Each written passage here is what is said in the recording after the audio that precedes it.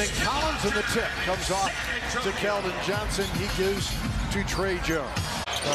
Feel the earth moving on the Richter scale in Mexico while their soccer team was playing? Yes. Because they were surmising or... Before the lottery, I mean like moments before they start drawing. You're really thinking... I knew Boston had a great chance to get him, but, you know how I am. I'm the glass half full type of guy. I hope there are kids writing these notes down right now. Sean Elliott, it's new math. It's not Shaq in the gas tank. Yeah. Lee on the drive. Landale is there to clean it up. This. 6 on the shot clock. Vassell got that show. Spoke too soon. Here comes Monty Williams, his close buddy, former teammate. Yep. Sean, does he have a stylist now? Landale. That's a pretty cool outfit. Yeah. For a man who never tried. And the Suns bring it back. Shaman, Landale, Okogie, as well as Wainwright and Lee. Here's Okogie. Landale is fouled. Not a huge shot blocker, but he's a very serviceable big man.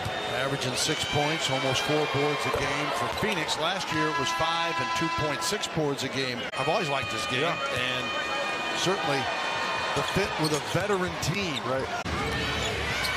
You got Bates Diop on Landale. Shaman back to Landale, denied, and here come the Spurs with Branham. Watch out. Get a bucket for Jones, their first points of the second quarter, 41-32. Landale kept it away from Jones. Shaman right back to Jones. Gives to Landale against Bassett. Just the decision making right now by the Suns. They're a lot more decisive.